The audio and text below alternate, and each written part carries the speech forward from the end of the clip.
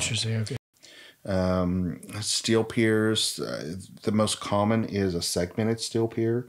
It's steel pipe that's 3 inches in diameter and 12 inches long, and they actually sleeve together. And you get under the grade beam, you put it in exactly the same way that you did the concrete pier, and you just push them down, one right after another. With a steel pier, you're entirely dependent upon what you can hit. You have to hit something solid.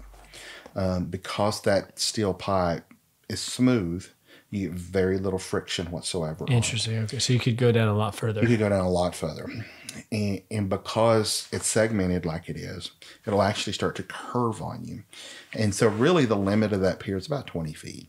If you've hit that 20-foot mark and it's still going, then you start following it with a concrete pier.